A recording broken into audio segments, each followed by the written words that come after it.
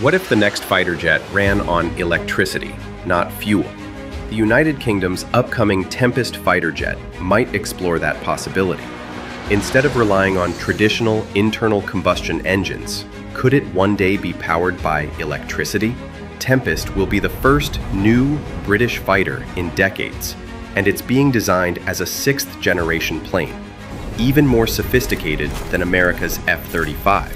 But might Tempest actually be an all-electric jet? Here's the problem.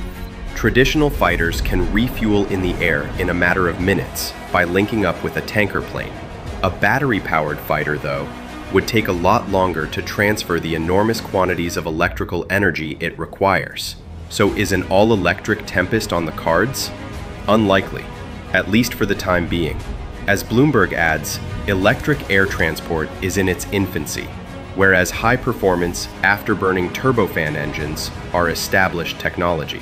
Unless batteries of the future can deliver more power than fuel at equal weight, there's no reason to switch.